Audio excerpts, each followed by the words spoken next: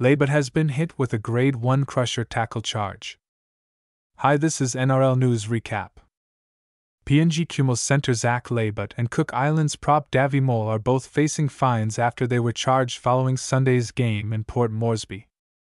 Laybutt has been hit with a Grade 1 crusher tackle charge for an incident involving Kumuls bench forward Rhys Dakin, and will be fined 10% of his match fee with an early guilty plea. The fine increases to 13% of his match fee should he challenge the charge and be found guilty at the panel.